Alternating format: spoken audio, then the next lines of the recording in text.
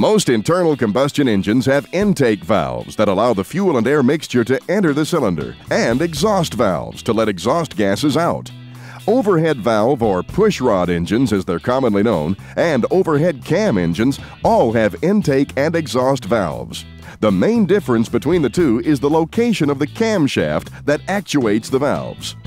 In a pushrod engine, the camshaft is located low in the engine, close to the crankshaft. The crank drives a chain that turns the cam. Then the cam lobes move the lifters that push the pushrods, that push the rockers, that open the valves. In an overhead cam engine, the camshaft is located in the cylinder head, on top of or next to the valves. In an OHC engine, the crank drives a chain that turns the cam like in the pushrod engine, but that's where the similarity ends. In some designs, the cam sits on top of the valves, with the cam lobes pushing the valves open directly. But in most of the modern designs, the cam lobe pushes a rocker that opens the valve. It becomes pretty obvious that the big difference between pushrod engines and overhead cam is the number of valve train parts. The fewer number of parts in an OHC application translates to less valve train weight, and saving weight, as we all know, translates to making more power. There are many other reasons that make OHC engines a popular high-performance choice. Things like reduced valve train weight and components mean higher RPM limits and less vibration for smoother operation. Without pushrod tubes in the way, intake ports can be straighter for higher airflow, and configurations with 3 or more valves per cylinder are possible. All this improved efficiency also means more horsepower output per cubic inch of displacement. So for the contemporary car designer, this translated into smaller and lighter OHC engines than their OHV counterparts with comparable power. Overhead cam engines come in two forms: the SOHC, single overhead cam, and the DOHC, double overhead cam. SOHC engines typically have the basic 2 valve per cylinder, but sometimes may have 3 valves per cylinder. The DOHC engine has 2 cams per head, 1 intake cam and 1 exhaust cam. The big advantage with the DOHC is the ability to have at least 4 valves per cylinder. As with everything, there are always compromises and trade-offs, and the difference between single and double overhead cam engines is no different. The single cammers, as they're called, for the most part, operate in basically the same RPM ranges as their overhead valve counterparts with similar torque and horsepower profiles. DOHC engines, however, with 4 valves per cylinder, rev to much higher red lines and flow quite a bit more than their 2-valve brethren. The trade-offs, though, are increased expense, twice as many valves, springs, and cams, and the fact that due to higher airflow, 4-valve engines make their peak power at higher RPMs. The compromise? Well, more power on the top end means less torque at the bottom. So 4-valve performance and race engines need to operate at much higher RPM levels than 2-valve engines to be efficient.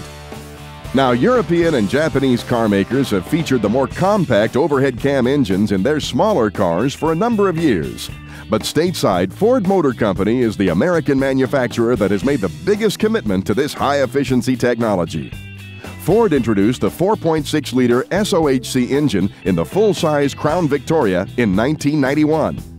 A DOHC high-performance version of the 4.6-liter appeared in the 1993 Lincoln Mark 8.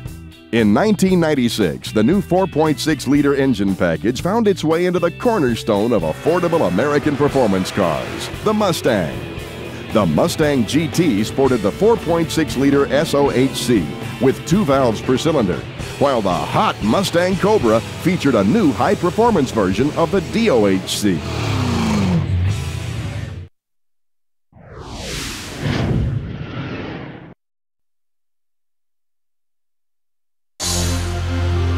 When the famous Ford Flathead V-8 debuted in 1932 during the Great Depression, it revolutionized the way V8 engines were produced. In fact, up till then, V8 engines were relatively rare, appearing only in high-priced cars. Why? Because they were expensive, requiring multiple castings and tedious bench assembly. Henry Ford changed all that when he dictated to his engineers that the new Ford V8 would be a single casting, something that was considered impossible at the time. But through sheer force and in a matter of months, Henry drove his engineers to do the impossible. And when the 32 Ford V8 replaced the aging Model A legend was born. The original Flathead displaced 221 cubic inches and produced 65 horsepower. Henry's trademark was simplicity, and the new Flathead was a marvel of simplicity, from its single block casting, which included the bell housing, to its famous flathead design. Now, why do they call it a flathead? Because the valves are located in the cylinder block alongside the piston, instead of overhead in the cylinder head, allowing the head to be flat in appearance. The flathead is also known as an L head because the combustion chamber forms an L shape with the chamber extending over the valves. One advantage of a flathead is the small number of moving parts required to open and close the valves. Drawbacks include poor breathing characteristics by today's standards and limitations on increasing compression ratios. The Flathead V8 powered Fords for 22 years and was replaced by a modern overhead valve design in 1954. Early post-war hot rodders loved the Ford Flathead V8. It was inexpensive, ubiquitous, and made a good platform for modifications. As we mentioned earlier, the flatheads are also known as L-heads because of their L-shaped combustion chamber. Modern overhead valve designs are more efficient, but the flathead does have a few advantages. Because of its simple design and lack of push rods and rocker arms, the flathead doesn't create as much internal friction. Less friction means less horsepower being wasted on opening and closing the valves. There are two basic combustion chamber configurations for flatheads: the low compression non-turbulent design and the higher compression squish type used on the V8. The non-turbulent design has one large combustion chamber area which allows a high volume of air-fuel mixture to enter. The major drawback is this design does not allow for high compression ratios. Ford used this non-turbulent design on the 4-cylinder Model A engine, which had a compression ratio of about 4:1. The squish-type combustion chamber design was used on the Flathead V8. It reduced the overall volume of the combustion chamber by reducing the area above the piston, which created higher compression ratios. The early Flathead V8 had ratios of about 6:1. The squish-type design has relatively efficient combustion because high-velocity turbulent flow characteristics are created by valve location and the tapered head over the piston.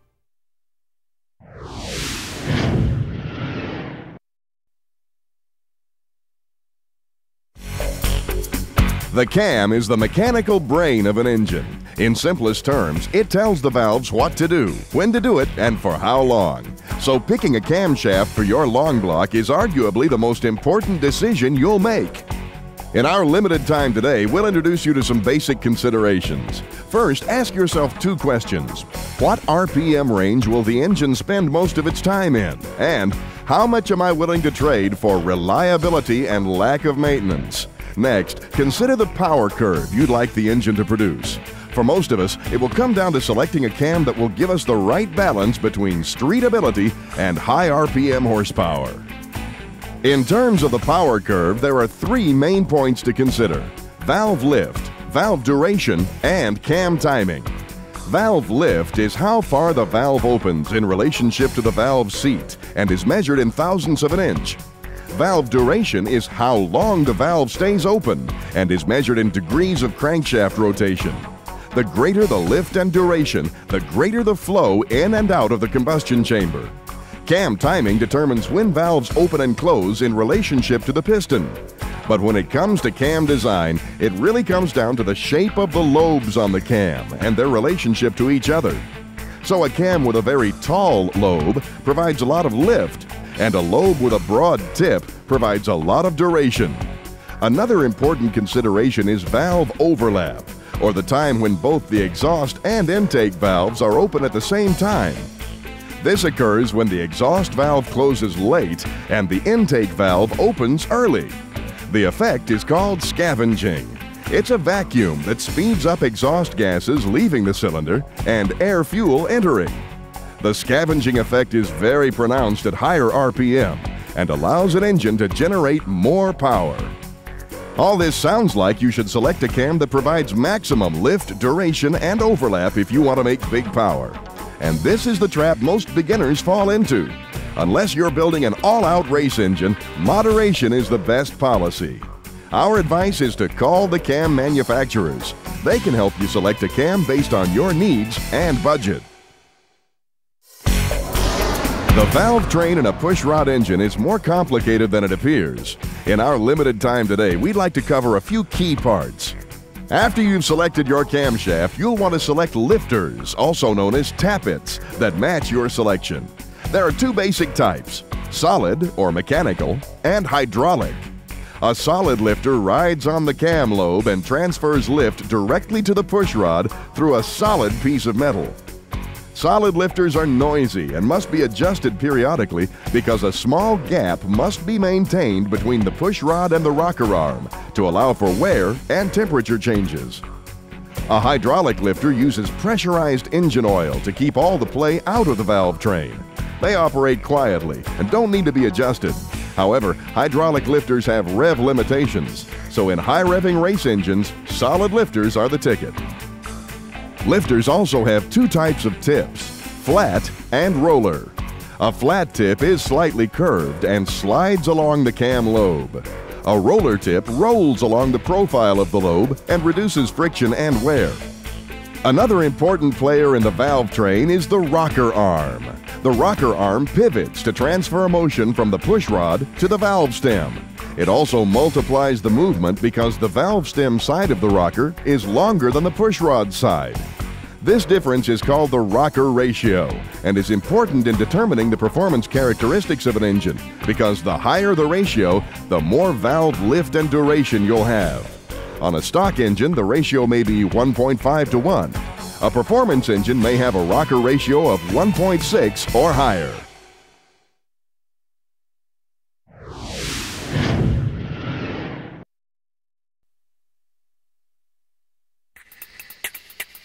Fuel injection. Over the last 20 years, it's wiped out the use of carburetors on new cars and trucks. Why? Because it's much more efficient than a carburetor and meets the government's emission requirements. A fuel injection system uses a fuel pump to pressurize fuel and then inject it into the air intake of an engine. The fuel is then atomized as it mixes with the airstream.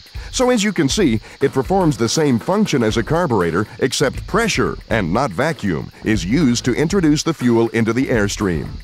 This makes fuel injection more efficient at atomizing fuel than a carburetor. There are two popular methods of controlling the amount of fuel being injected into the airstream: electronic and mechanical.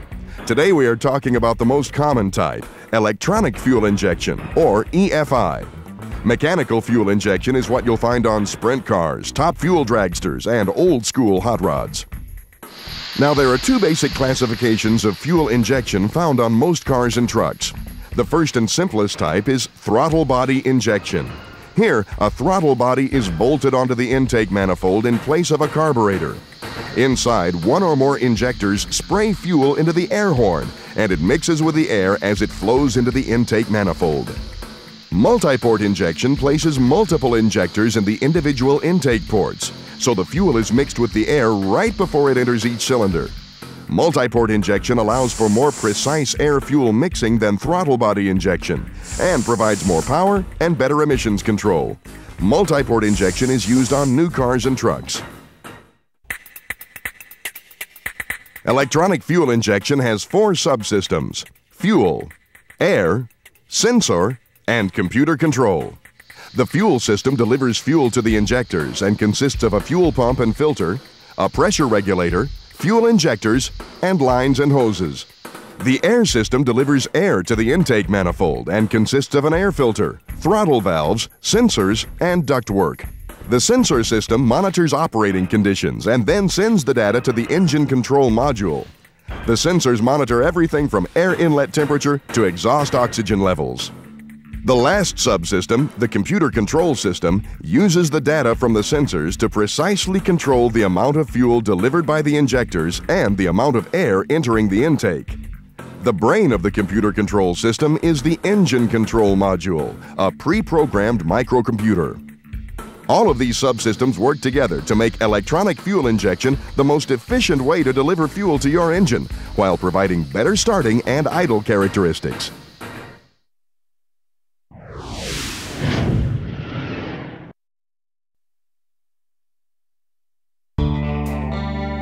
Carburetors in one form or another have been used on engines since the dawn of the internal combustion age.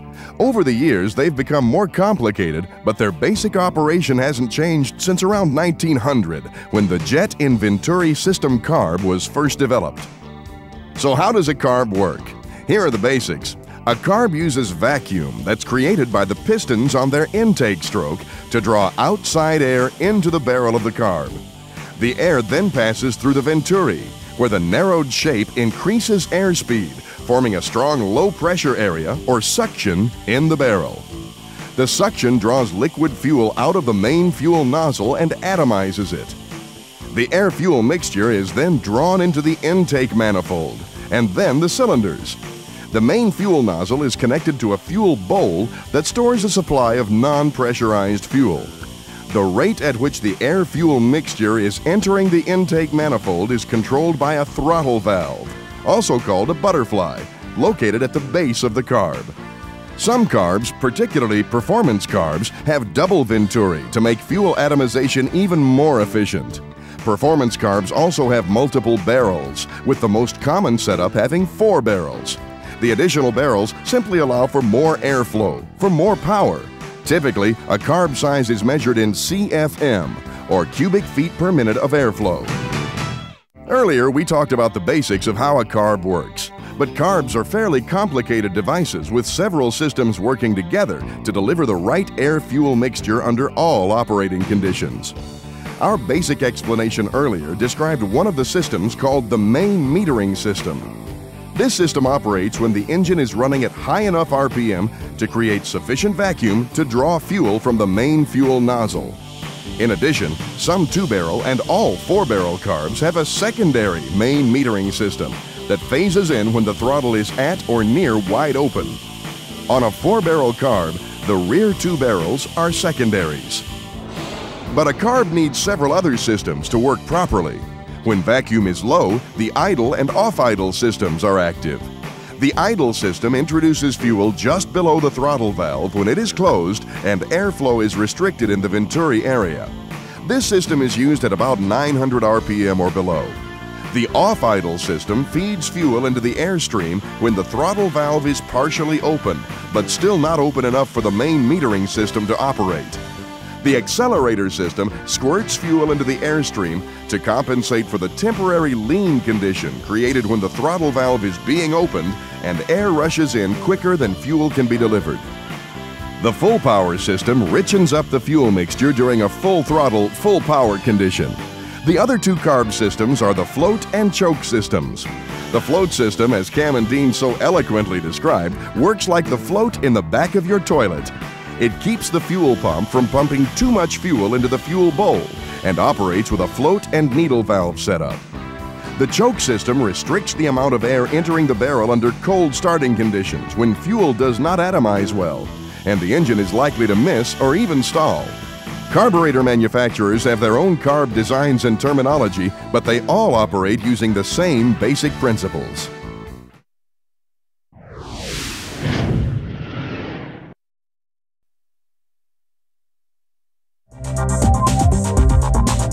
Most production engines are designed to have a normal operating temperature between 180 and 210 degrees Fahrenheit. It's in this temperature range that the engine runs most efficiently, but keeping it there is no small task, since temperatures in the combustion chamber can reach 4,200 degrees or more. So it's up to the cooling system to keep the engine in its normal operating range, so that excessive heat doesn't damage the engine. Most automotive cooling systems are liquid type. The typical system includes a radiator, various hoses, a water pump, thermostat, cooling fan, heater core, and coolant. Coolant is a mixture of antifreeze and water. Inside the engine, a series of water jackets circulate coolant near the combustion chambers. The coolant absorbs heat from the chambers as it passes by. Then it flows out of the engine and into the radiator, a large water-to-air heat exchanger that cools the coolant before it begins its journey into the engine again. A cooling fan helps increase the cooling effect of the radiator by increasing the airflow moving through it. The water pump is the heart of the system and pumps the coolant through the system. The heater core is a heat exchanger and uses the hot coolant to warm air so the passenger compartment can be kept warm. During starting, when the engine's cooling system is below normal operating temperature, the thermostat blocks the flow of coolant to the radiator. This allows the engine to warm more quickly. At a predetermined temperature, the thermostat opens and allows the coolant to flow to the radiator. In a conventional setup, hot coolant flows from the cylinder heads into the radiator and then back into the block of the engine. Many high-performance engines use what's called a reverse flow. Here, cooled coolant leaves the radiator and flows into the head, and then exits the block of the engine and returns to the radiator. Radiators have two basic designs. In the downflow design, coolant from the engine enters at the top and then flows down cooling tubes called the core that run vertically and exits at the bottom on its way back to the engine. In a cross-flow radiator, the coolant enters from the top and flows horizontally through the cooling tubes before exiting at the bottom. Up until the 1970s, cars used what's called an open cooling system. In an open system, when the coolant is hot and expands, a pressure valve inside the radiator cap would open and superheated coolant would exit the system through an overflow tube. This coolant would be dumped on the ground and was not very environmentally friendly. In a closed system, a coolant reservoir catches the coolant that is expelled through the radiator cap. When the engine cools and additional coolant is required to keep the system filled properly, a vacuum valve in the radiator cap opens and allows coolant from the reservoir to be drawn back into the system. Today, new car radiators are made of aluminum. Aluminum has two major advantages over older copper brass construction. Aluminum is lighter and stronger. Copper brass naturally dissipates heat better, but because of the strength of aluminum, the cooling tubes are much wider in aluminum radiators, making them just as efficient at cooling as copper brass radiators while weighing less. Cars equipped with automatic transmissions will typically have a transmission fluid cooler located inside the radiator. Fluid is pumped from the transmission through a small tank mounted inside one of the radiator's main tanks. Transmission fluid operating temperatures are much hotter than radiator temperatures, so the hot radiator coolant actually cools the transmission fluid. In a cross-flow radiator, the transmission cooler is located on the radiator cap side. In a downflow design, the transmission cooler tank is located at the bottom. Transmission coolers are sometimes mounted outside of the radiator. Many high-performance engines have an oil cooler. This heat exchanger looks like a small radiator and uses airflow to cool engine oil. In a common setup, an oil line delivers oil from the oil filter casing to the oil cooler, and then another oil line returns it to the oil filter unit.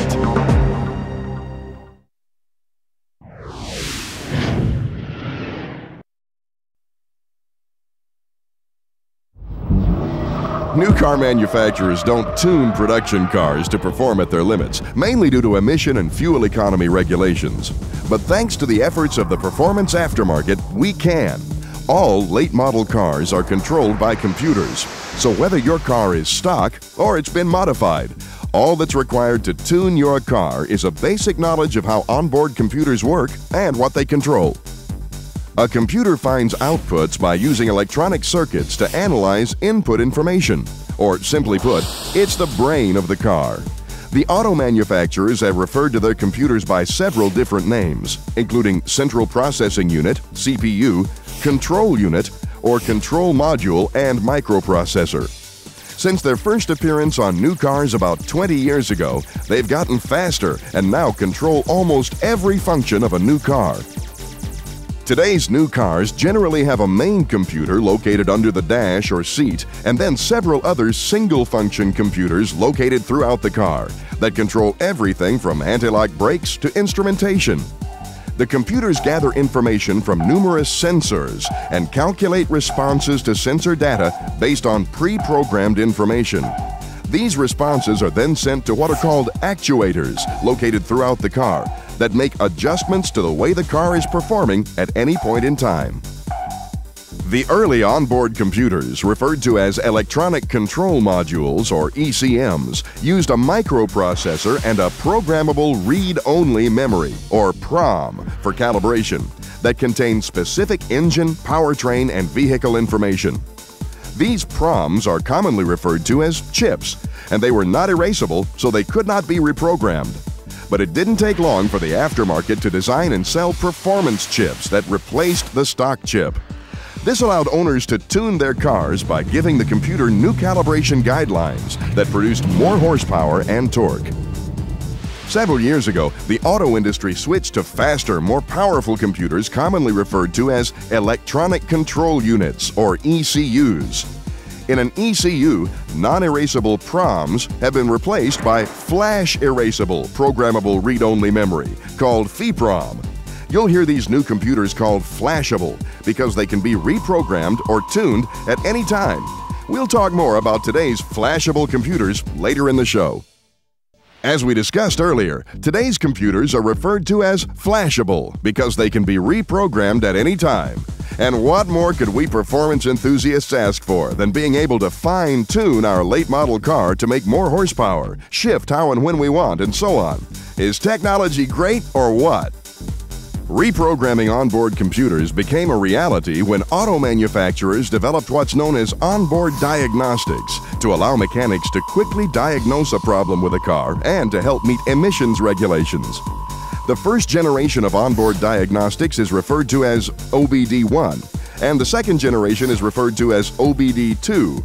Today, mechanics can quickly access computers by plugging a scan tool into a diagnostic port and retrieve error codes and other information that tells them what the problem is with the car. They can also reprogram the flashable memory of the computer if need be. Reprogramming, we car enthusiasts call that tuning. Thanks again to the aftermarket, we can purchase handheld controllers that allow us to plug into the diagnostic port and reprogram onboard computers ourselves. Fuel tables, transmission shift points, speed limits, and so on can all be changed in a matter of seconds. Want to take your car to the track this weekend? Easy. Just dial in the settings you want and race your heart out. When you're done, simply reset the computer to the daily driver settings. It really is that easy. So whether you have an older, non-flashable computer on your car that requires changing a chip, or whether you have the latest flashable computer, you still have the freedom to tune your car for optimal performance.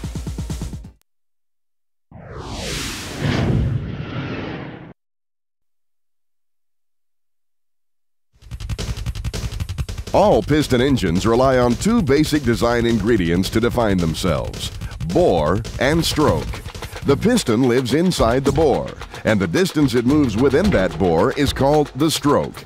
Both the bore size and the length of the stroke account for the engine's displacement, and both of these elements carry distinct characteristics based on their dimensions. The bore diameter is responsible for harnessing the power created in the combustion chamber. As the chamber fires and the air-fuel mixture expands rapidly, the piston is forced down into the bore. The larger the bore is, the greater the force can be pushing the piston down. The stroke relates to how far the piston can be pushed down in turning the crankshaft. It also defines displacement and works like a handle in propelling the crankshaft. The longer the stroke is, the more torque potential there is in the engine design. It would seem to any hot rodder that maximizing both bore and stroke would result in the largest engine and therefore the most power. Technically, this is true.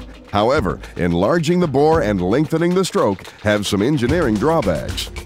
When an engine ignites the air-fuel mixture in the combustion chamber, the flame must travel across the bore to ignite all of the compressed air and fuel in the chamber. Naturally, this takes time to occur. A large bore requires more time for the burning process to occur, and this will have an impact on the ignition timing. In fact, research has shown that in most common applications, a bore ceiling of around 4.5 inches is about as large as you should go to maintain a complete burn on pump gas. If the bore is too large, the piston will not have sufficient time at top dead center to burn the mixture effectively and make the most of its design potential. The stroke length is also a compromise. Certainly, we're enthusiastic to want the longest stroke possible to maximize displacement, but the penalties must be addressed. The longer stroke will deliver increased torque, but the longer throws on the crankshaft and the longer connecting rods or pistons required to work in concert with it all weigh more. When we're talking about a rotating assembly, weight is our enemy and will restrict the ability of the rotating assembly to spin faster and make more power. These weights all multiply dramatically with RPM, so we must find a happy medium between rotating mass and stroke length. The correct stroke for your project is determined by many factors, but the weight of the vehicle receiving the engine is a big part of it. A heavier vehicle will require a nice long stroke to move effectively from a standing start or to pull hard out of a corner. The RPM capability of such an engine may be limited by the heavy rotating mass, so the other parts of the engine that are RPM sensitive, like the camshaft, cylinder head ports, and intake manifold design, should all be designed around the RPM capability of the engine. Luckily, aftermarket manufacturers know the benefits of long strokes and the importance of lightweight rotating assemblies, so many aftermarket stroker cranks undergo extensive lightening procedures. This gives some of the RPM capability back to the engine, but it still takes time for the crank to go through a longer stroke. Again, careful research and teaming of components can result in tremendous performance. Most full race cars are lightweight, so most of the professional racing engines we see are big-bore, short-stroke combinations that have the capability to run and breathe freely at high RPM. For the street, we don't normally see very high RPM, and our cars are usually quite heavy when compared to race cars, so a little extra stroke doesn't hurt. Owners of the 383-inch Chevy small blocks, which are stroked 350s, would agree that having more stroke on the street is always a good thing. Engine builders have found that a low-compression stroker engine designed to run on pump gas is the best way to improve street performance. The larger cubic inches and increased mechanical advantage provided by the longer stroke increase the torque available to move heavy muscle cars off the line or out of a corner quicker, and that's precisely what we're after.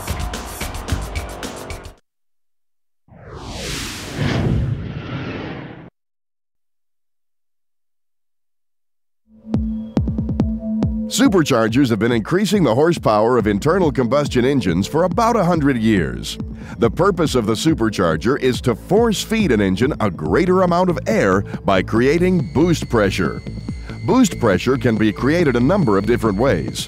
Vacuum and boost are opposite sides of the coin when it comes to producing power. In a normally aspirated engine, vacuum is created when the pistons move downward in the cylinders and create a negative pressure area. Ambient pressure inside the intake manifold is drawn into the cylinder, and compression begins once the intake valve closes and the piston begins to move up. Boost, however it may be created, creates a higher than ambient pressure zone inside the intake manifold. So when the intake valve opens, the air-fuel mixture is forced inside the cylinder at a greater rate. The difference between the ambient pressure and the boost pressure is normally read in pounds. Once boost is created, it's possible for an engine to be more than 100% efficient, since the artificial means of cylinder filling is exceeding the natural vacuum capabilities of the engine. Today, we're focusing on the centrifugal type supercharger as a means of pumping power into our engines. The centrifugal supercharger is a belt-driven compressor that operates like a turbocharger, except it's driven by a belt and not exhaust gases. High-speed turbine blades rotate at about 40,000 RPM or more to generate boost pressure.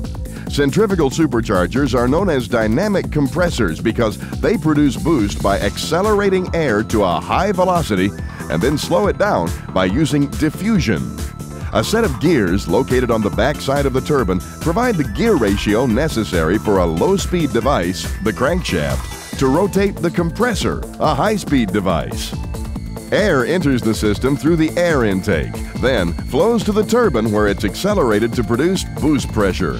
From the turbine housing, the compressed air speeds its way to the intake manifold or carburetor and eventually into the combustion chambers. Like other superchargers, the amount of boost pressure produced depends on the engine's RPM. A typical street setup might make 8 psi of pressure at, say, 5,500 RPM, but only 3 psi at 2,500 RPM. One of the advantages of a centrifugal supercharger over a turbocharger is in heat production. A turbocharger produces heat in two ways. First, because it uses exhaust gases to drive the turbine, the turbocharger itself reaches a very high temperature. Second, when air is compressed, it produces heat as a byproduct. With a supercharger, you only have the latter to deal with. The increased temperature of compressed air also robs the engine of horsepower. One way to increase the horsepower output of a supercharged engine is to install an intercooler. An intercooler is an air-to-air heat exchanger that lowers the temperature of the air entering the intake manifold. The compressed air from a supercharger can cause a major problem called detonation. Detonation occurs when the air-fuel mixture does not burn completely and the end gases explode violently. This problem is very common in any engine that's being force-fed by a supercharger. Why? Because filling a combustion chamber with compressed air actually raises the compression ratio. Detonation can damage the engine and produces that familiar knocking sound we've all heard. Today, manufacturers sell complete supercharger kits that greatly reduce the detonation problem.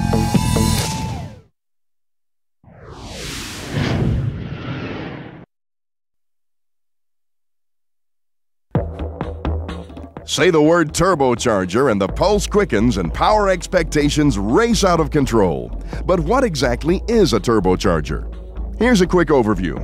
A turbocharger, like a supercharger, raises the air pressure in the intake manifold and force feeds an engine a greater amount of air-fuel mixture, creating more power. Unlike a supercharger, a turbocharger is powered by exhaust gases instead of by a belt, chain, or gears. So a turbo consists of an exhaust gas-driven turbine and centrifugal air compressor mounted at the opposite ends of a shaft. Generally, the turbo is mounted near the exhaust manifold. Exhaust gases enter the turbine side and strike the fins of the turbine wheel, causing it to rotate, which in turn rotates the compressor wheel on the other side. As the compressor wheel rotates, intake air pressure increases. This increased air pressure is called boost and is measured in pounds per square inch, or PSI. Turbocharged engines normally require a few modifications, including a lower compression ratio, stronger internals like rods and pistons, larger oil pump and oil cooler, and a larger radiator. Turbos can reach temperatures in excess of 1,600 degrees and rotate at speeds of more than 100,000 RPM. The challenge is to keep the bearings in a turbo well oiled to reduce heat and friction, which is generally accomplished by tapping into the engine's oiling system. A turbocharger is the most powerful way to add artificial aspiration to your engine, but too much boost pressure can destroy your engine. So how do we control the boost pressure? With a device known as a wastegate. The faster a turbo spins, the more boost pressure it produces. So the wastegate is designed to open at a given pressure, allowing the exhaust gases to bypass the turbine wheel, thus limiting the intake manifold pressure. The most common type of wastegate is the poppet type. Boost pressures range from about 8 psi on production cars to more than 40 psi on race engines. One of the things that has kept the turbo from being more popular with performance enthusiasts has been what's known as turbo lag. Turbo lag is the delay that occurs from the time you step on the accelerator to the time the turbine wheels start to spin fast enough to produce more power. Modern turbos, however, exhibit very little turbo lag because the turbine and compressor wheels are made of lightweight materials. A byproduct of compressing air is that its temperature increases, and hot air in the intake means less power produced. So to cool the air before it gets to the intake manifold, some turbocharged engines have what's called an intercooler. This air-to-air heat exchanger works like a radiator and cools the air before it reaches the intake manifold. Turbo kits start at about $3,500, but they add anywhere from 75 to 400 horsepower, depending on the application.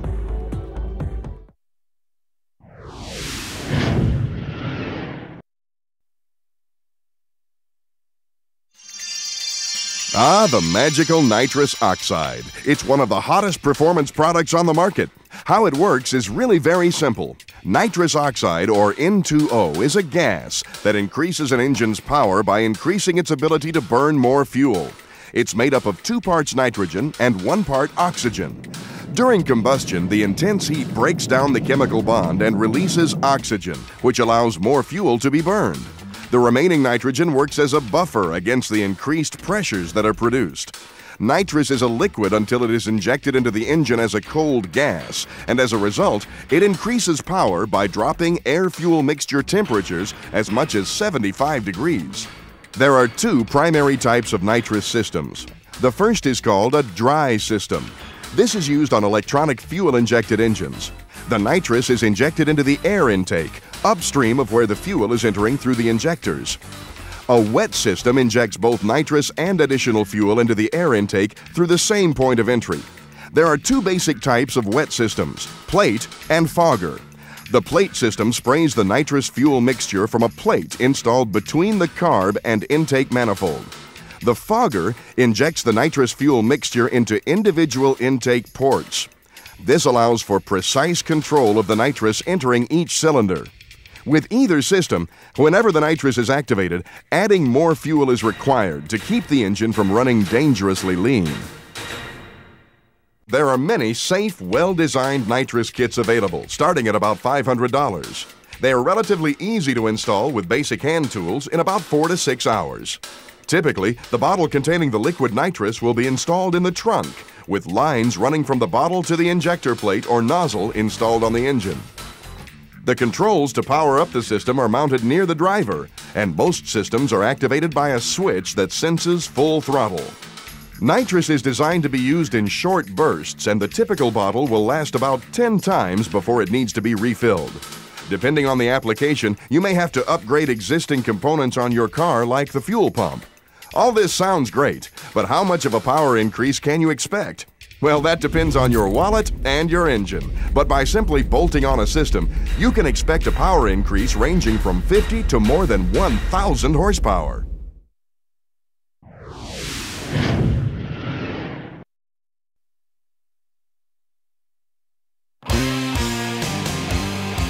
Air filters. If you've seen one, you've seen them all, right? Wrong. Understanding how they work and how important they are to your car's performance can give you a noticeable horsepower gain. Here's why. Air filters are designed to clean the air as it enters your engine. This is important because over time, dirt entering through the intake can damage the internals. So what's the big deal? Put up a barrier that will block all of the dirt and let's move on. Hold on, it's not that simple. The challenge is to filter dirt while still allowing the engine to breathe as freely as possible. Efficient airflow equates to more power. Now, standard paper element filters are made from compressed fibers. The spaces between the fibers provide microscopic holes for the air to pass through. But over time, these holes become clogged, and the filter progressively restricts more and more air. Also, compared to other designs, paper filters must be thicker and/or the fibers more dense to meet minimum filtration standards. And that means they generally don't flow as much air. Less air, less power. Now, choosing a popular performance air filter can improve airflow and give you more power. A popular design uses oil-impregnated cotton gauze as the basis for the filter. This type of filter is more expensive but can be reused and flows as much as 50% more air than a paper filter. In addition, the layer of cotton and wire mesh on the inside of the filter straightens the airflow, reducing unwanted turbulence. There are 4 main considerations in selecting a performance exhaust system for your street car or truck: back pressure, longevity, appearance, and sound. Back pressure is the pressure that builds up in the exhaust system. The amount of back pressure depends on how restrictive the exhaust system is. When it comes to making more power, we want the back pressure to be as low as possible so the engine can breathe freely. On race engines, back pressure is extremely low because the exhaust system usually consists of only a header and a short pipe. But on the street, we have to obey noise and emission standards, so street systems are much more restrictive, creating more back pressure, thus limiting an engine's horsepower potential. You'll want to consider how long the system will last. This will be based on the conditions the system will be exposed to. Look for something that will stand up to those conditions. Exhaust systems have to be able to withstand a two-pronged attack. On the exterior, they must be able to stand up to the punishment of things like salt, moisture, mud, and road tar. On the inside, they must survive the long-term effects of unburned hydrocarbons and moisture from condensation. To accomplish this, some performance exhaust systems are made of aluminum and/or stainless steel. And speaking of stainless steel, if appearance is important, it's hard to beat it for the money. Over the last few years, the sound characteristics of the exhaust system have become increasingly important to owners. It's a subjective thing, but owners are generally very picky about what the car sounds like at idle, cruising speed, or full throttle. In general, a less restrictive performance exhaust system means 5 to 10% more power, but more interior noise. So do your homework and know what you're getting before you purchase a system.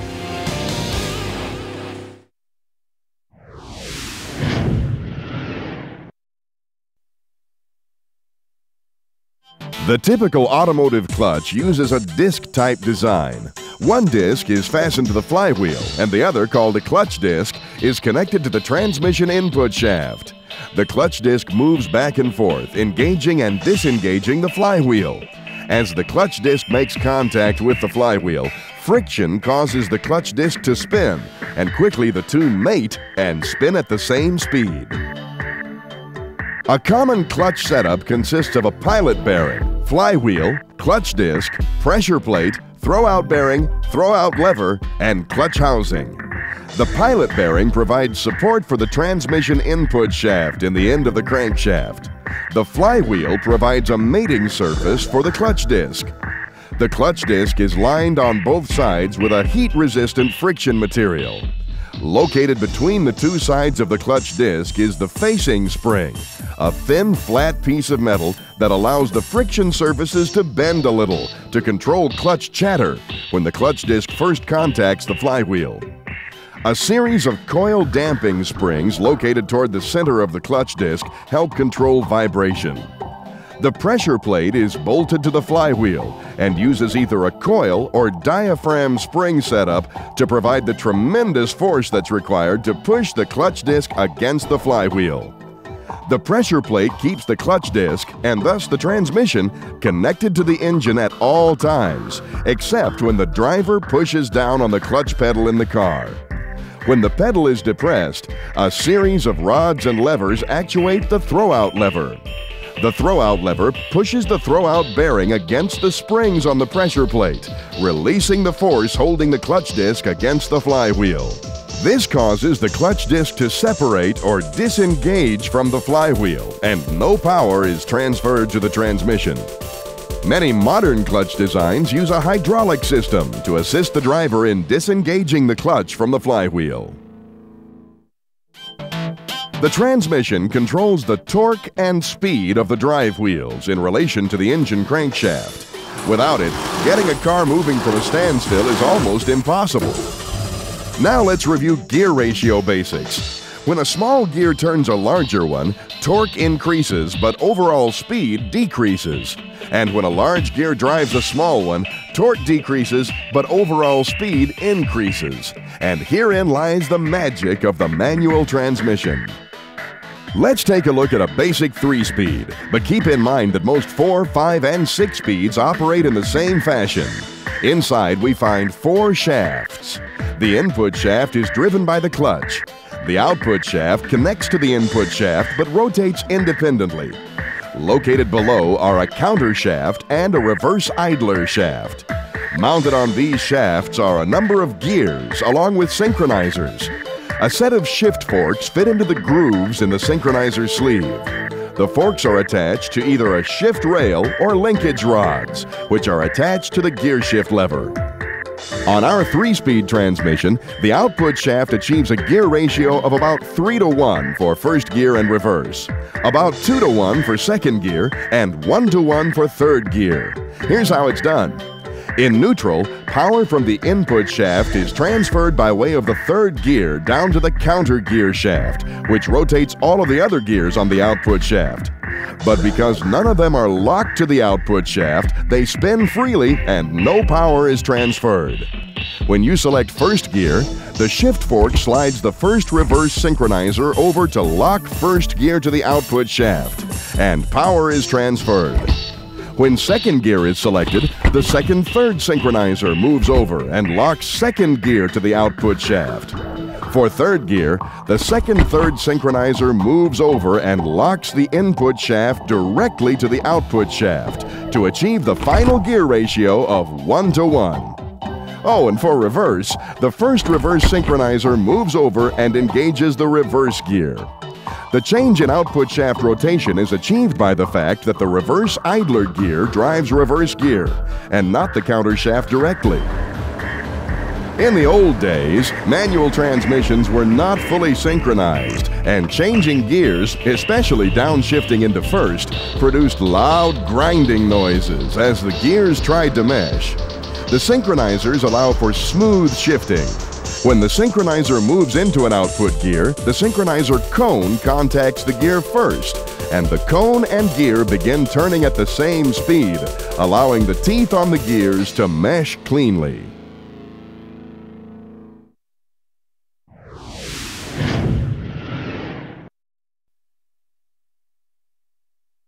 Here are the secrets of how the ubiquitous American automatic transmission works.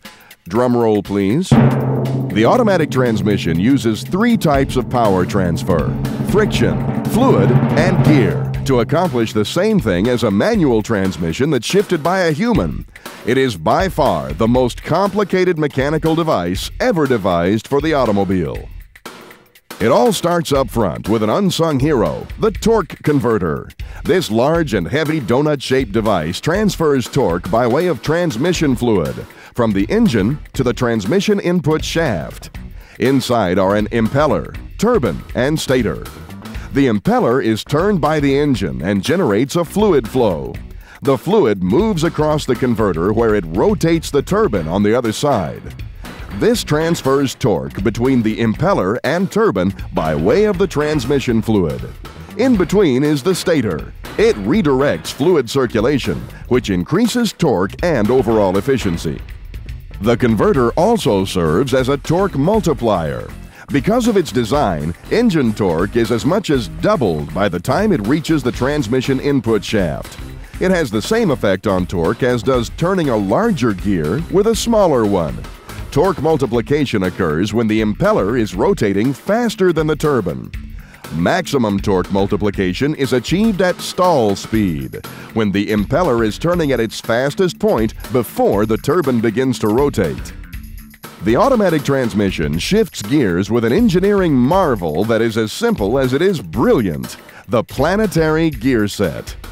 This compact gear set consists of a sun gear, ring gear, and 2 or more planet gears that all rotate in relationship to each other to provide the final gear ratios and direction to the drive shaft. The planetary gear set gets its name from the way the planets move around the sun. A housing or bracket called a planet gear carrier holds the planet gears in their position around the sun gear. Now here are the basics of how the planetary gear set operates. To achieve a gear reduction, say for first gear, the sun gear is locked in position and the ring gear is driven by the input shaft.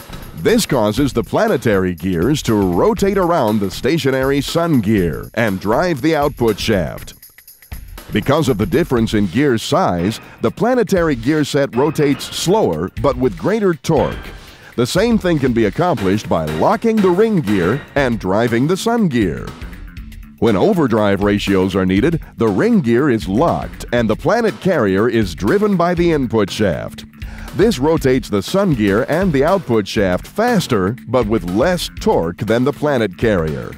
Neutral, or park, is achieved by allowing all the gears to spin freely so no power is transferred to the output shaft. An automatic transmission will also operate in direct drive when any 2 of the gear types are locked. This causes the input and output shafts to rotate at the same speed. 2 other important areas of the automatic are the clutches and bands and the hydraulic system. We talked earlier about the planetary gear sets and how they provide the final gear ratio for the drive shaft.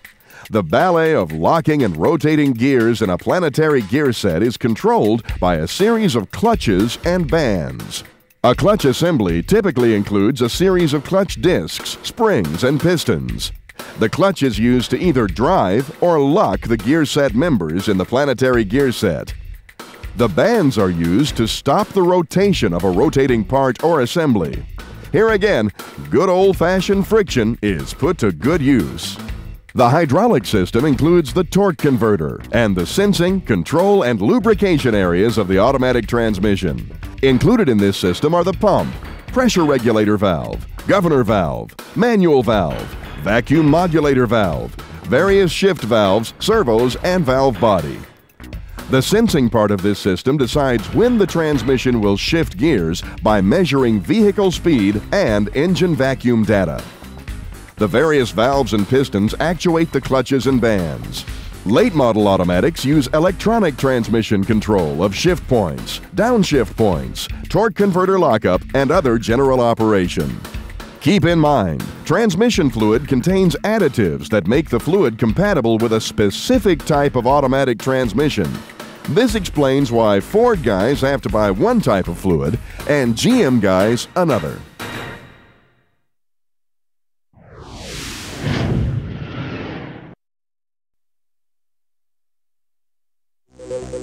The differential is a simple but extremely important part of any car. It transfers torque from the drive shaft to the drive wheels through a 90-degree angle, sends an equal amount of torque to each drive wheel, and allows each drive wheel to spin at different speeds. It also provides the final gear reduction. And as you remember, a gear ratio of 3:1 means the pinion gear is rotating 3 times for every rotation of the ring gear. You can find the gear ratio by counting the number of teeth on each gear. In this case, the pinion gear has 10 teeth and the ring gear 30. Here's how the differential can accomplish all of this. The drive shaft bolts to the pinion gear at the front of the differential housing. The pinion gear turns a larger ring gear. The ingenious part of the differential is located in the differential case and allows each drive wheel to rotate at a different speed. This is important because often the wheels are not rotating at the same speed. For instance, when the car turns, the outside wheel turns faster than the inside wheel. Now it gets a little tricky here, so stay with me. The differential case is connected to the ring gear and thus rotates with it. Inside are 4 spider gears, 2 axle gears that are mounted on the ends of each axle, and 2 pinion gears that are mounted on a pinion shaft, which in turn is mounted to the sides of the differential case. Still with me? When the ring gear and differential case rotate, the pinion gears transfer torque equally from the rotating differential case to the 2 axle gears, and the axles rotate the wheels. Now when one wheel is turning slower, like during a turn, the pinion gears rotate around the pinion shaft, allowing the opposite wheel to rotate faster. For instance, in a straight line, each drive wheel may be turning at 500 RPM. If the one wheel slows to 300 RPM, then the opposite wheel speed will increase to 700 RPM. Earlier, we talked about the basic design of the differential. The downside of this design is that if one wheel spins freely, say on ice, the other wheel will not spin at all because the amount of torque being transferred to that wheel is too low. Limited slip differentials solve this problem by supplying torque to both of the wheels, even when one begins to slip. Limited slip differentials are known by several different names, including positraction and sure grip. The most common type of limited slip design is called the clutch pack. It uses a set of friction discs and steel plates. The steel discs have tabs that keep them locked to the differential housing while the friction discs spin with the axle gears. A large spring in the center forces the steel plates and the friction discs together, causing torque to be transferred to each wheel. This setup improves traction when driving in snow, ice, or mud, but still allows each axle to rotate at different speeds when the car is turning a corner. The cone clutch uses cone-shaped axle gears to drive the axles. Friction produced by the cone gear as it rubs against the ends of the differential case allows torque to be transferred to each wheel. A torsion differential is called a locking differential and has a set of worm gears that transfer power to both drive wheels. The ratchet-type differential, known as a Detroit locker, uses matching sets of teeth that engage and disengage to get torque transferred to each drive wheel.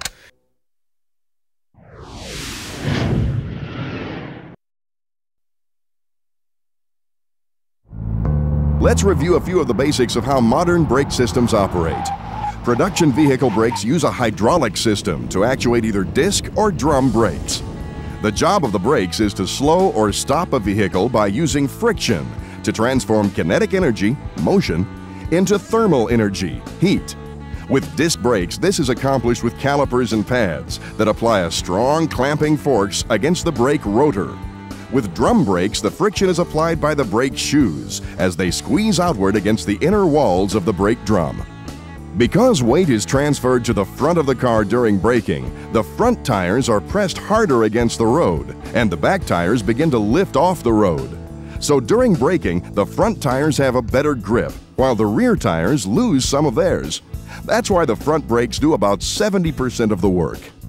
Now, the key to any hydraulic system is a physics principle. When confined, liquids will not compress. So when you step on the brake pedal, the force you're applying is transferred through the brake fluid to the brakes at each wheel. And because of the design of the system and power assists, the force you apply with your foot is multiplied many times over, resulting in pressures ranging from about 500 to more than 1,000 pounds per square inch, depending on the vehicle. Now, air, on the other hand, will compress, and this is why we must bleed our brakes when it gets into the brake fluid. For safety and performance reasons, modern cars have dual master cylinders. The systems are split one of two ways, either longitudinally, with one master cylinder operating the front brakes and the other the rear, or diagonally, with each master cylinder operating a brake at the opposite corner. Once the hydraulic pressure reaches each wheel, it forces a piston outward, which in turn forces the brake pad against the rotor. Most production cars use a single piston on one side of a floating caliper that applies pressure on both sides of the rotor. Higher performing brake calipers are stationary and use one or more pistons located on each side. Performance brake systems and components are designed to operate more efficiently and consistently with the ability to withstand the high heat of competition. High-performance braking is about finding the threshold between stopping power, heat management, and vehicle control. There are three main reasons to upgrade your stock calipers: clamping force, deflection, and pad performance. Aftermarket calipers have superior clamping force, which translates into shorter stopping distances. Most stock calipers are a single piston design with a floating mount. When you brake hard, stock calipers can twist in their mounts and lose alignment with the rotor. This deflection can cause uneven pad wear and less effective braking. Plus, pressure is only applied to the middle of one pad on one side. Performance calipers will have multiple pistons with a fixed or rigid mount design. There's less deflection in the mounting, and pressure is applied evenly to the entire length of the pads, resulting in better wear and better stopping power. Most stock rotors are not designed for serious high-performance driving. Sometimes the performance rotors will be larger for more leverage to stop the wheels, and more surface area for pad contact and cooling. The finned area between the two sides of a vented rotor provides superior cooling by absorbing and dissipating more heat. Some rotors are cross-drilled or slotted to reduce weight and provide additional venting between the pad and rotor face to keep the pad faces clean. Sometimes a performance rotor will be lighter to reduce overall weight. At the drag strip, the brakes are used for short bursts. This is a case of lighter is faster. In the end, though, do your homework before you select performance brakes for your vehicle.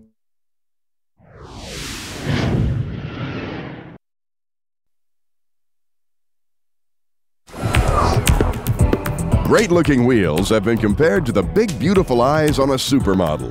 They draw your attention and reflect the soul of the body.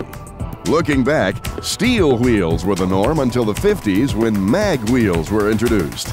Mag is short for magnesium, the aircraft-derived alloy used in many early European and American sports car wheels.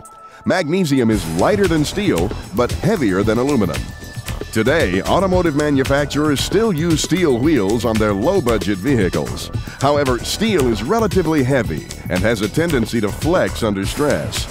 Magnesium wheels have been replaced by aluminum alloy wheels in the aftermarket and on upgraded OEM vehicles.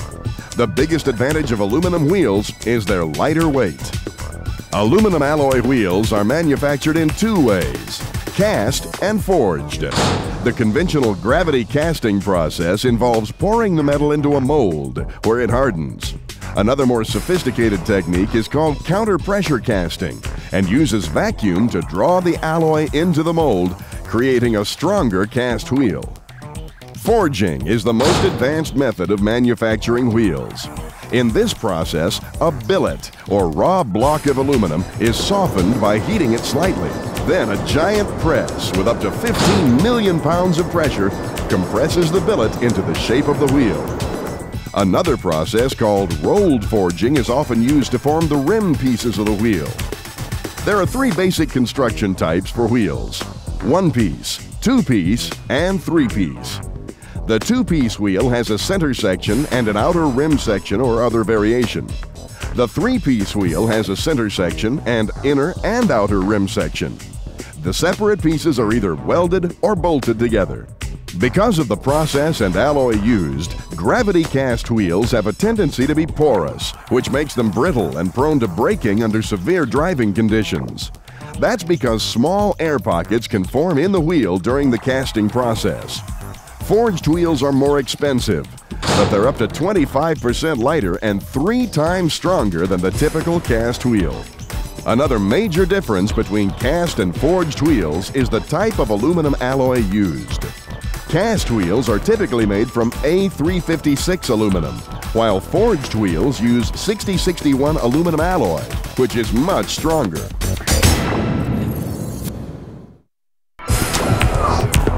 There are several basic considerations when fitting wheels to your car. First and most important, the wheel must fit properly.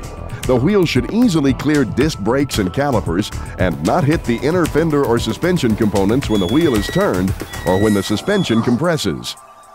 The wheel diameter and width determine what size tire can be mounted.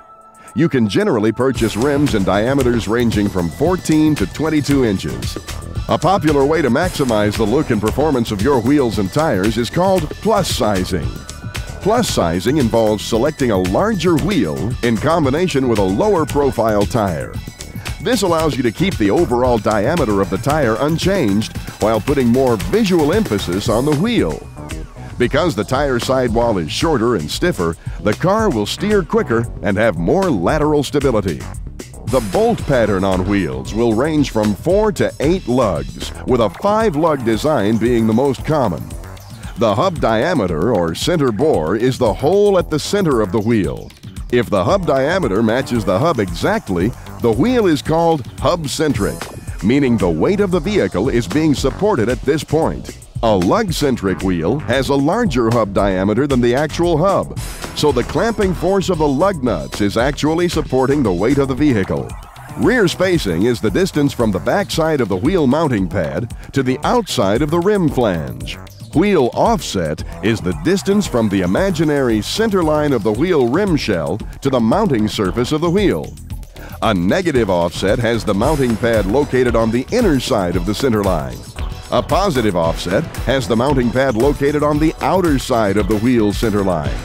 This is the most popular design for today's vehicles. We recommend that you discuss your needs with the professionals at your local tire or wheel store.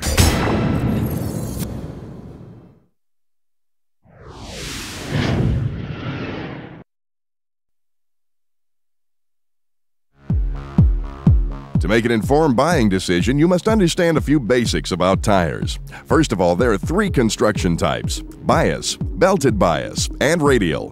Bias ply tires are constructed with 2 or more cord plies of woven fabric, usually made of polyester. The plies cross each other at right angles and form the foundation for the tread layers.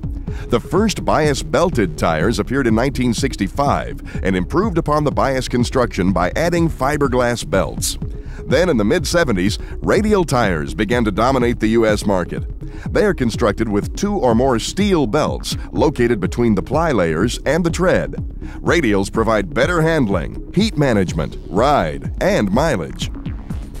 Now, the tire industry uses a set of tire measuring standards that look like a geometry pop quiz, but here are several measurements to keep in mind. The nominal rim diameter is the widest point between the bead seats and is expressed in either inches or millimeters. Section height is the distance between the tire's bead seat and the outer edge of the tread. Section width is the distance from sidewall to sidewall. The section height and width are used to calculate the tire's aspect ratio. The lower the aspect ratio, the lower the profile of the tire. For the largest contact patch, you'll want tires with a low aspect ratio and wider wheels. Understanding tire sizing is also important. There are several different sizing systems being used today, and it can be a little confusing.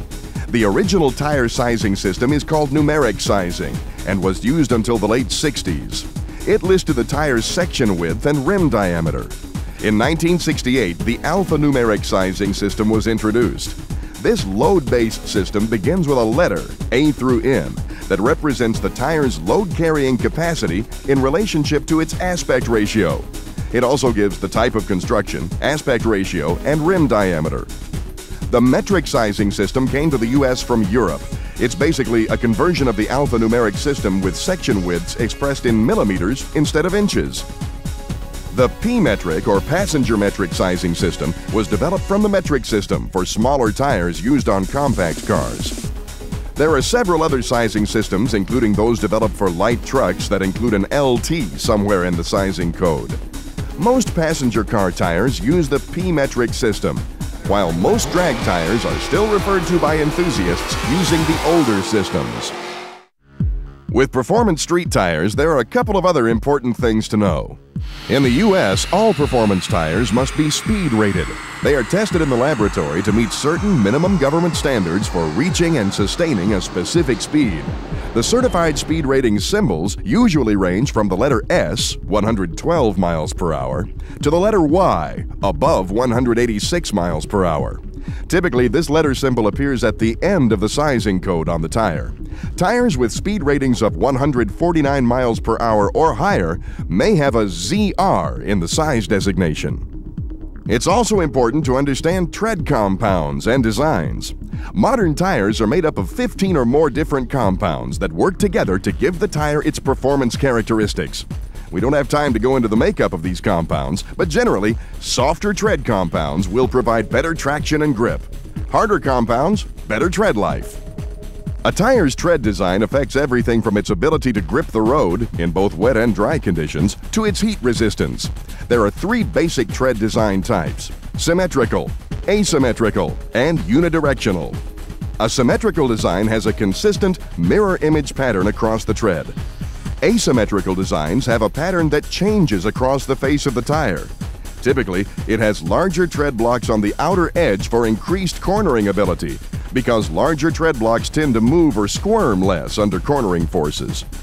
The unidirectional tread rolls in only one direction and is designed to reduce rolling resistance and provide shorter stopping distances.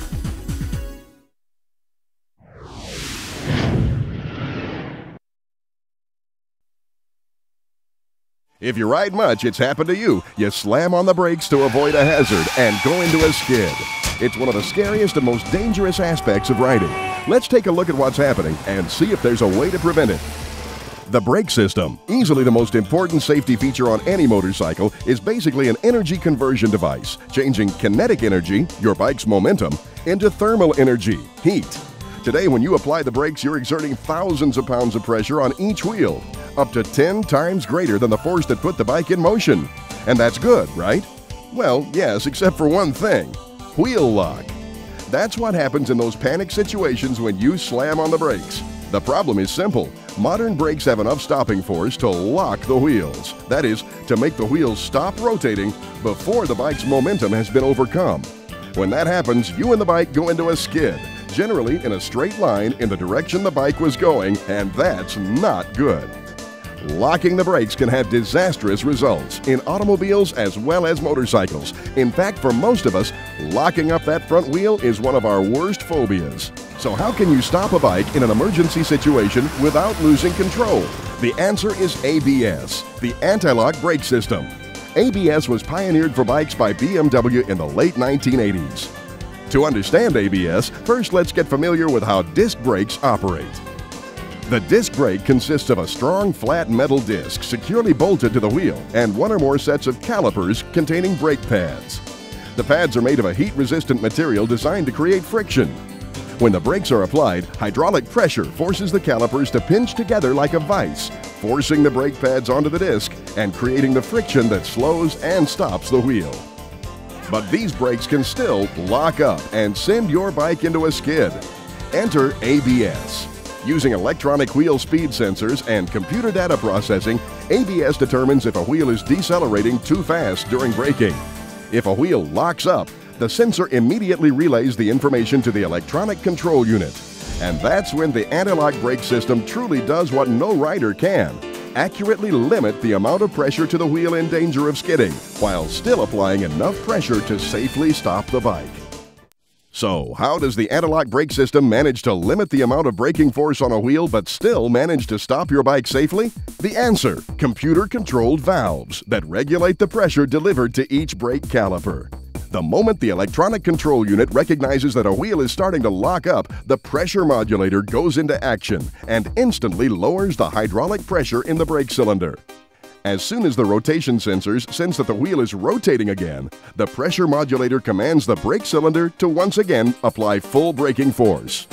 This pulsating braking action continues to repeat up to 7 times per second, as long as the rider continues to apply full braking pressure and as long as the speed of the bike stays above 2.5 miles per hour. The results? See for yourself in this BMW demonstration on asphalt treated with water, detergent, and straw. No way the bike without ABS can stop in this mess. But at 35 miles per hour, 45 miles per hour, even 55 miles per hour with a passenger, the ABS-equipped bike just can't lock up and stops at the same spot every time in perfect control. So what if all this electronic stuff fries in the middle of a ride? Not really a problem. You see, new anti-lock systems supplement the conventional brakes. And even if the ABS fails, the conventional brakes will continue to work normally. But the BMW system, for instance, checks itself every time the bike is started and every time the brakes are applied. If there's a problem, warning lights go on and the system turns itself off, leaving normal braking unaffected. Plus, the electronic control unit actually contains 2 control circuits that monitor and can replace one another. On wet or slippery pavement and in dangerous stopping conditions, ABS can give you the control to stay on top of your bike. Even in dry, near-perfect stopping conditions, ABS can give you shorter stopping distances and better control. Does that mean that having ABS means you can take greater risks when riding? No. Does ABS save lives? I absolutely know BMW is saving lives. More manufacturers are offering ABS on more kinds of bikes every year. Something to think about when choosing your next ride.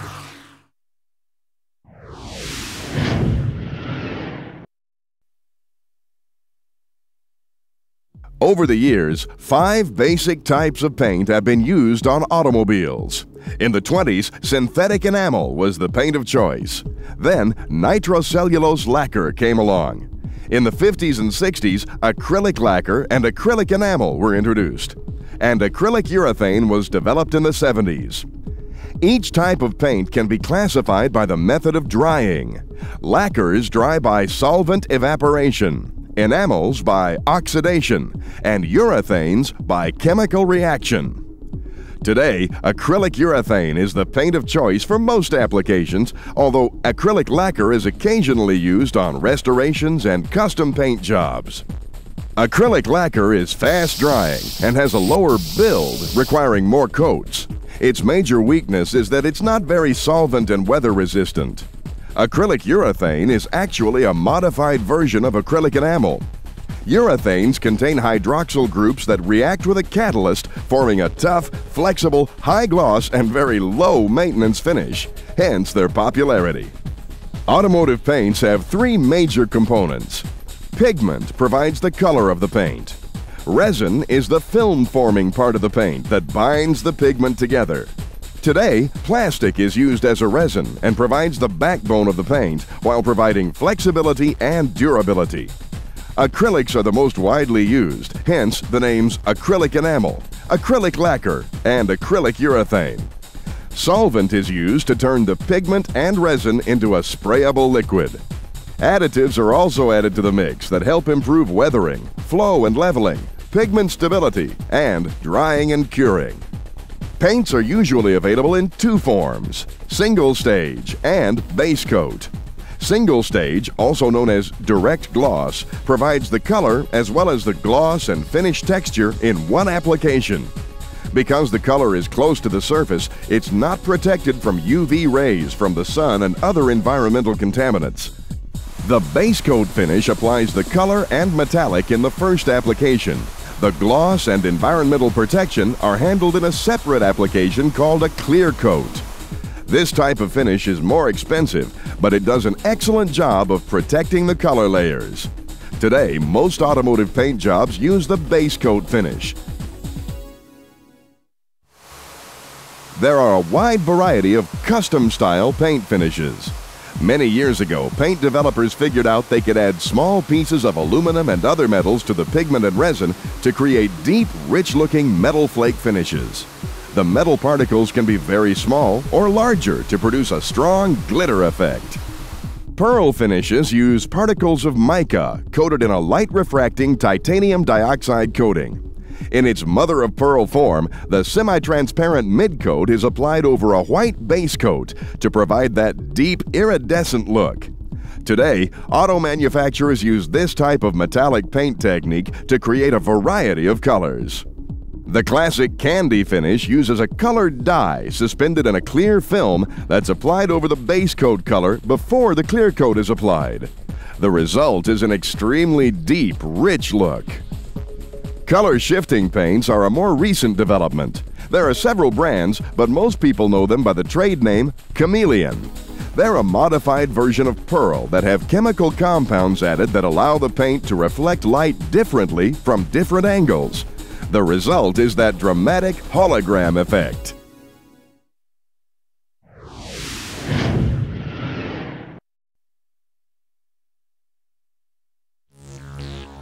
Most of us have purchased a fuel additive, but how do they work and when should we use them?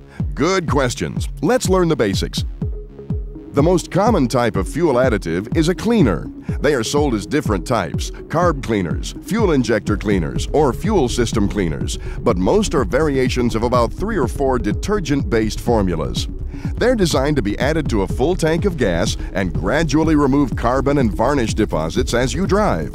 The actual formulas can be a bit complicated, and quality does vary, but they generally include a combination of detergents, demulsifiers, carrier fluids, rust and corrosion inhibitors, and lubricants for injectors and fuel pumps. The detergents remove deposits, and the carrier fluids transport them to be burned during combustion. As a rule, deposits are larger and harder to remove the closer they are to the combustion chamber. A product that raises the octane level of your fuel should be used in high-performance engines or older engines when regular pump gas octane levels are not high enough. Most pump gases have octane numbers from 87 to 93, but your high-performance engine may run better on, say, 96 octane. Here's why. An octane number is a measure of a fuel's resistance to pinging, also called knocking, which occurs when a fuel does not burn consistently across the combustion chamber. Instead, while the flame is spreading across the chamber, other areas of the fuel begin burning spontaneously, causing a violent collision of the flame fronts. That's what causes the pinging noise you hear. Raising the octane number of your fuel makes the fuel burn consistently across the chamber. Severe damage can occur if an engine pings or knocks for long periods of time. Up until the mid-70s, tetraethyl lead was added to gas at the refinery to raise the octane of pump gas and to provide a protective barrier for valve seats. It was phased out because it was found to be a health hazard. Today's valve seats are hardened and don't require this type of protection, but older valve seats are soft and will micro-weld, a slow recession of the valve seat under high-temperature conditions without the protective barrier that lead or a lead substitute provides. When it comes to oil additives marketed to give your car extra protection against wear, there is some controversy. Many people, including the manufacturers, are confident in their effectiveness. Some critics refer to them as snake oils because they believe they really don't perform the way they are marketed or are unnecessary. Now, we're not going to take sides, and some products undoubtedly work better than others, so our only word of advice is do some research on a product before you buy it.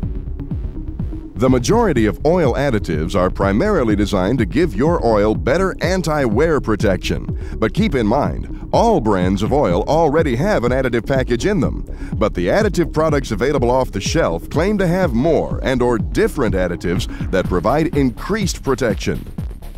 The chemistry involved here is fairly advanced, but anti-wear oil additives basically work by providing a better coating or plating on engine parts. This is generally accomplished by starting with a heavyweight oil and then adding an additive package that usually has either PTFE, commonly known by the trademark name Teflon, or zinc dialkyl dithiaphosphate as the key ingredient. Other types of oil additives are designed to strip away sludge and carbon deposits from your engine. These usually contain detergents and solvents and are added to high-mileage engines to clean internal components.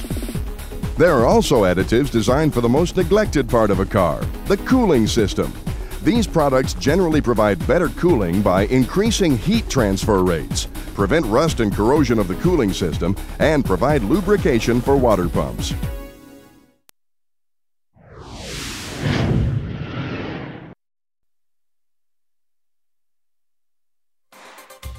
Today's automotive gauges fall into two main categories, analog and digital. Here are the differences. Analog gauges have the traditional mechanical needle that moves along the gauge face, much like the movement of a clock. There are two types of analog gauges, electric and mechanical. For example, an oil pressure gauge can be either type. If it's electric, a sending unit mounted to the engine will send an electric current to the gauge face. As the oil pressure changes, the level of current will change, and so will the reading on the gauge. A mechanical oil pressure gauge uses a tube that brings oil to the gauge where it's physically measured and then displayed on the gauge face. Over the years, automotive gauges have moved away from mechanical gauges because electric gauges are easier to install and safer. Digital gauges use the same type of electric sending units as their electric analog counterparts, but the way the information is displayed is different.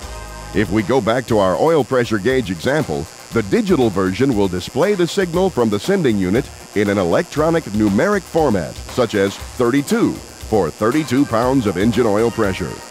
Both analog and digital gauges are very accurate if they're quality units, so for most people, picking one over the other is basically an aesthetic decision. However, racers have always preferred analog gauges because they are easier to read and comprehend at a quick glance.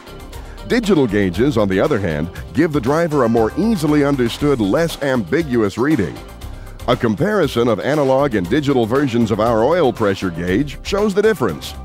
The analog gauge must have the driver judge whether the needle is pointing to the 31, 32, or 33 mark, while the digital version simply reads 32. Installing electric analog gauges and digital gauges is essentially the same when it comes to individual gauges. Going back to our oil pressure gauge example, both the analog and digital gauges have a sending unit that must be mounted to the engine and the gauge mounted in the dash. Power, ground, and sending input wires are then run to the gauge. Additionally, the analog gauge typically has a wire to provide power to light the gauge at night, and the digital gauge will have a wire that allows the numeric display to dim at night.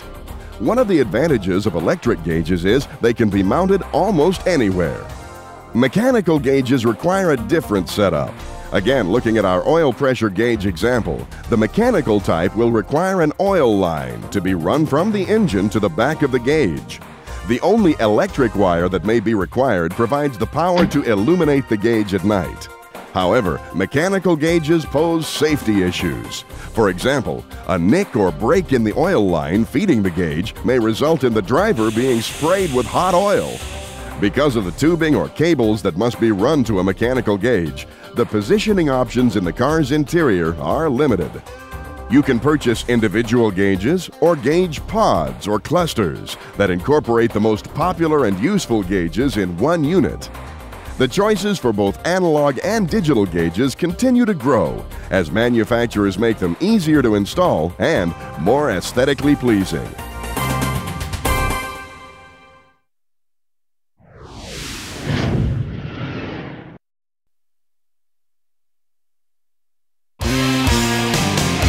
To drive a race car fast is to drive it on the edge.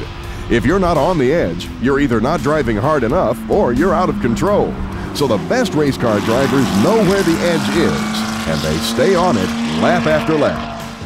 A car, no matter how powerful, is only as fast as its ability to grip the road surface. The contact patch, or the area where the tire contacts the road, is generally only a few square inches, and the weight distribution is fairly equal at rest. But a car in motion is subject to continuous dynamic changes. These changes increase and decrease the size and gripping ability of the contact patches based on weight transfer. For instance, when you accelerate, weight is transferred to the rear of the car, causing the contact patches in the rear to grow and the patches in the front to become smaller. At the same time, the amount of pressure pushing down on the tires in the rear increases, and the pressure on the front decreases. This dramatically increases the gripping power of the rear tires, while decreasing the gripping power of the front tires. The opposite is true when you step on the brakes. Weight is transferred forward, and the front tires increase their grip, while the rear tires lose some of theirs. Turning the car transfers weight from side to side. Turning and accelerating or turning and braking transfers a substantial amount of the weight, and thus the gripping power, to a specific tire. Good performance drivers are able to constantly transfer weight to the tires that need the most grip at that moment in time. For example, to enter a left-hand corner with the most possible speed, the right front tire will need to have the most grip, so as much weight as possible will be transferred to that tire as the car begins to turn in. To achieve this, the race car driver will want to be turning and aggressively braking at the same time. The average driver does these two things separately, braking and then turning in. This transfers weight to the front of the car first and then to the right side of the car during the turn, which means there will be less grip on the right front, and the car will not be able to make the corner as fast. Although it's hard to see or feel if you're not in the car, a good driver is constantly using the throttle, brake, and steering in concert with each other to transfer weight from one wheel to another. The key to carrying a lot of speed through a corner is finding the proper line. The line is the path a car travels as it approaches, negotiates, and then exits the corner. The right line is generally the one that allows the car to travel the widest arc, and thus with the most speed. This cornering line will have three key points. The first, called the turn-in point, is where the driver begins to turn the car into the corner. The second, called the apex, is the point where the car passes closest to the inside part of the track.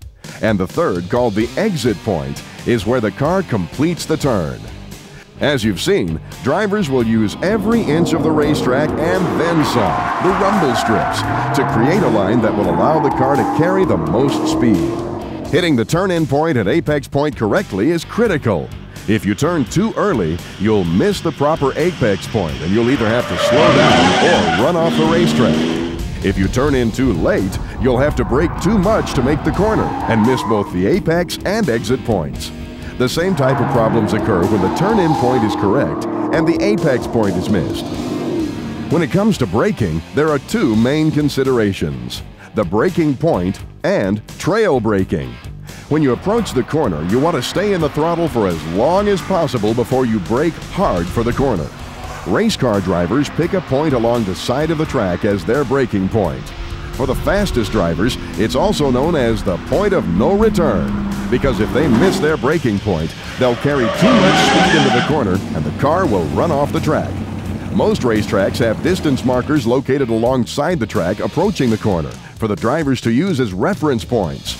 It's at this braking point that the driver quickly lifts off the accelerator and applies full brake. This is also where trail braking comes into play. Trail braking is continuing to brake once the car starts to turn into the corner. Trail braking transfers weight to the front of the car, especially to the outside tire, increasing the grip of the front tires and allowing the car to carry the maximum speed. Once the car gets turned in, the driver will let off the brake and get back on the gas. This transfers weight to the rear of the car and plants the rear end as the car accelerates out of the corner.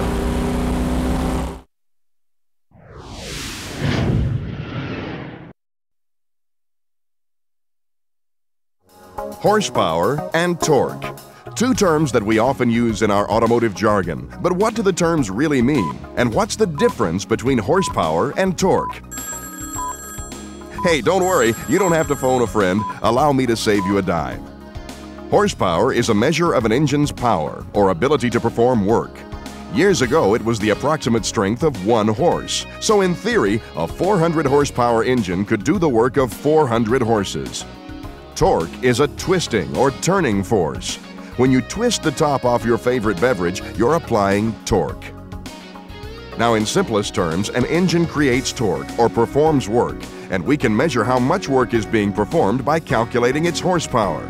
In other words, we need to know force in pounds and velocity in feet per second to measure horsepower. The formula is simple and is based on the principle that 1 horsepower equals 550 pounds being lifted 1 foot in 1 second.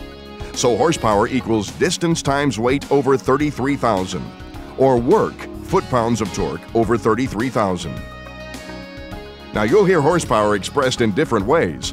For example, brake horsepower measures the work output at the crankshaft and not at the drive wheels. The Society of Automotive Engineers, SAE, has set up standards for measuring horsepower that include gross and net ratings. Gross horsepower is the peak power an engine develops without some accessories in operation. Net horsepower is measured with all the accessories in use. This is important to understand because before 1972, manufacturers used the higher ratings, gross horsepower, when they advertised their cars. Today, most manufacturers use the lower, net ratings. Based on what we talked about earlier, horsepower equals torque times RPM over 5,252. Typically, torque and RPM are measured using a dynamometer or dyno. Once these two variables are known, the engine's horsepower can be calculated. There are 2 basic types of dynos: the chassis dyno, that measures torque at the drive wheels, and an engine dyno, that measures torque at the engine's crankshaft.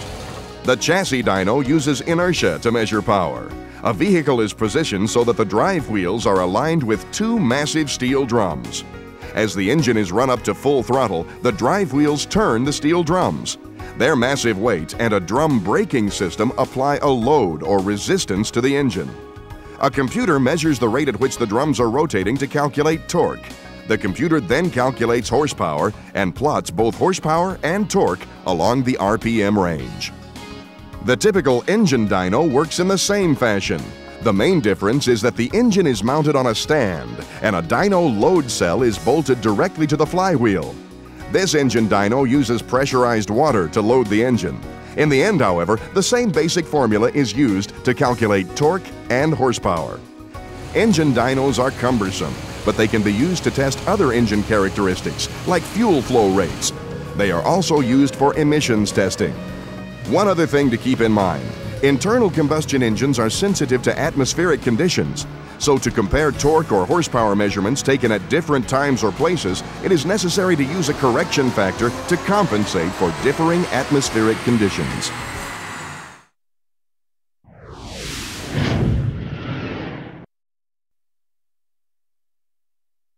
Hand tools have been with us since the first rock was used as a hammer by our early ancestors. Today, we rely on our hand tools to help us repair and modify our performance vehicles. Now, all hand tools are not created equal, and you get what you pay for.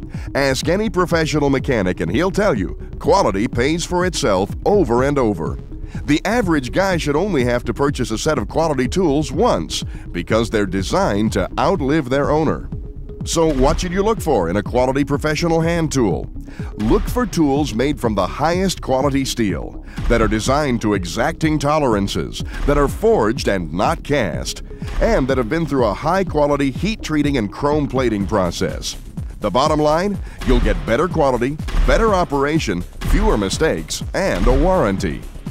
Though it varies from company to company, quality hand tools generally follow a few time-tested manufacturing techniques. It all starts with the raw steel that is inspected for flaws and imperfections.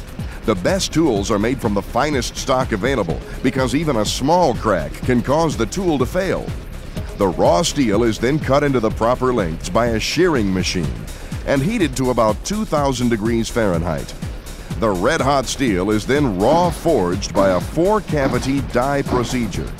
Here, the steel is pounded into a series of shapes by each die.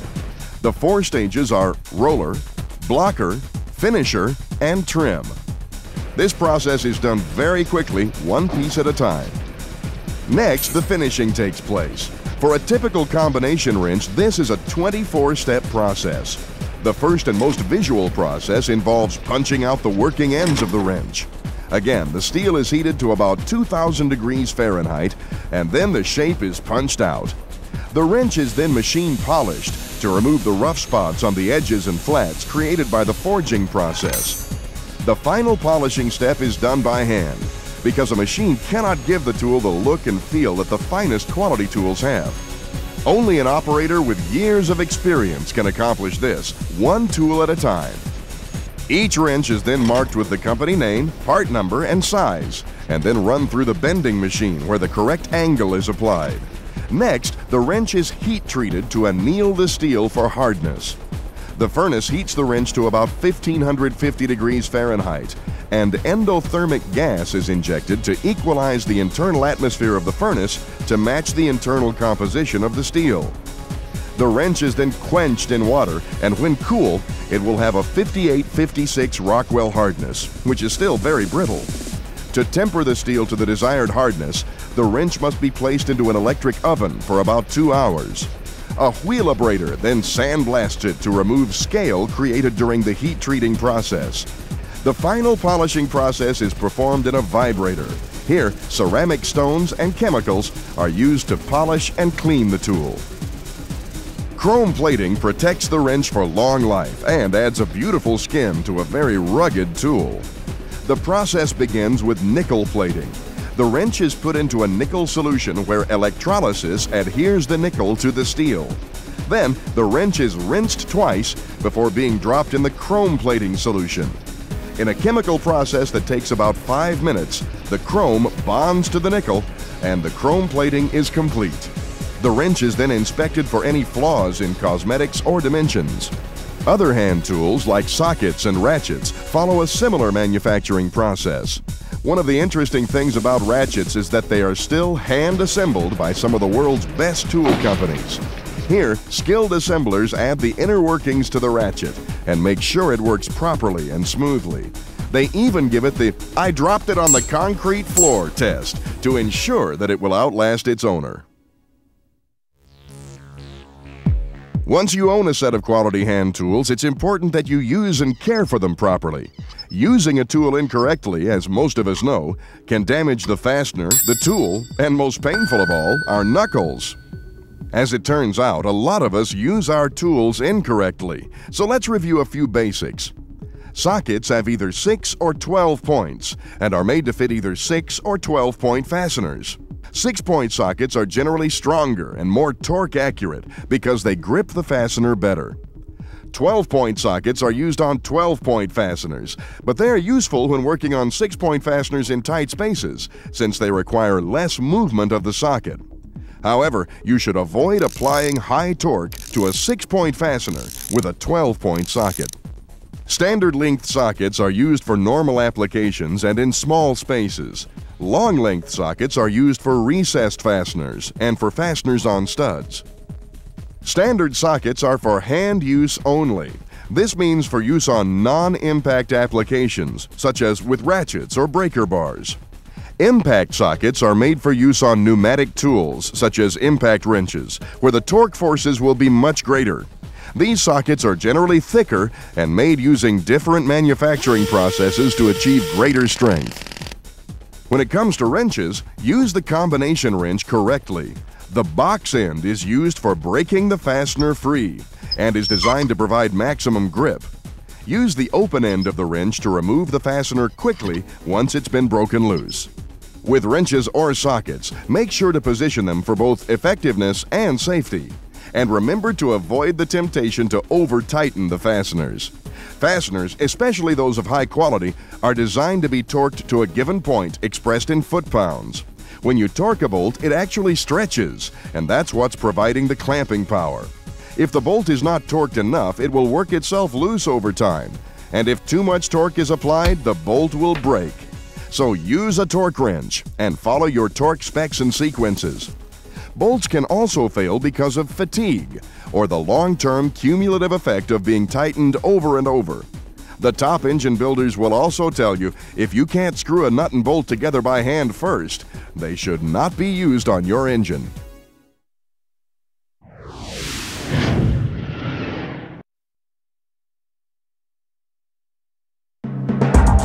Today's car audio systems are a complicated combination of components designed to reproduce sounds with the greatest of quality. The typical car audio system consists of an antenna, receiver, CD player, amplifier, speakers, and wiring. The car audio receiver is designed to receive both AM and FM radio station signals. AM stands for amplitude modulation and has frequencies that range from 530 to 1710 kilohertz. FM stands for frequency modulation and has a much higher frequency range of 88 to 108 megahertz. High-powered audio systems have an amplifier. As the name suggests, it's used to boost the signal from the receiver and/or CD player to the speakers.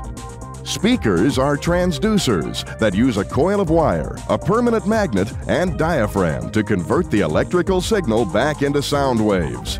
An electrical current passes through the coil of wire, creating a magnetic field that pulls the coil of wire and the diaphragm toward the permanent magnet. This rapid movement creates the sound waves that we hear. The average human ear can hear frequencies from about 20 to 20,000 cycles per second, or hertz. A single type of speaker cannot reproduce such a broad frequency range, so quality systems have three types of speakers: the tweeter, mid-range, and subwoofer, also known as a woofer. The tweeter reproduces the highest sound frequencies, those in the 3,500 to 20,000 hertz range. As the name suggests, the mid-range speakers reproduce sound in the mid-frequency range, about 100 to 3,500 hertz. The subwoofer reproduces the low end, or bass sound frequencies, in the 20 to 100 range. Sometimes a speaker called a mid-bass is used to reproduce frequencies in the 100 to 300 hertz range. The output of a speaker is measured in decibels. A decibel is the faintest sound we can hear in the mid-band frequencies. When you're building a high-powered car audio system, here are several other things to consider. First, don't forget about speaker wiring. As a rule of thumb, you should always use the thickest or lowest gauge speaker wire possible to make sure the entire signal is reaching the speakers. Earlier, we talked about the different types of speakers and how they're designed to reproduce different sound frequency ranges. A crossover is a device that's designed to help direct the right frequencies to the proper speakers. For example, it makes no sense for the tweeter to be trying to reproduce low-end sounds, and likewise for the subwoofer to be wasting time with vocals. So the crossover acts like a dispatcher, telling which frequencies to go where. There are two types of crossovers: passive and active. Passive crossovers are inexpensive and easy to install. However, they require a lot of power and offer less flexibility and fine-tuning control than active crossovers. Active crossovers are more expensive and require a separate amplifier for each band of frequencies you want to separate the signal into, but they offer greater flexibility and are more efficient because they're installed upstream of your amplifier, so the amp isn't wasting power boosting unneeded frequencies. In most high-powered audio systems, you'll find what's called a power line capacitor. Impressing your friends and rattling the windows requires more power than the battery can supply at peak moments, so the capacitor comes to the rescue. When buying an amplifier, you'll need to be familiar with these terms. Signal-to-noise ratio compares the signal strength to the level of background noise. The higher the decibel number, the better. RMS power stands for root mean square and measures the maximum power an amplifier can produce continuously. Peak power is a measure of the maximum power an amplifier can produce during short bursts. THD stands for total harmonic distortion and represents the amount of change a signal is experiencing as it's being amplified. The lower the number, the better.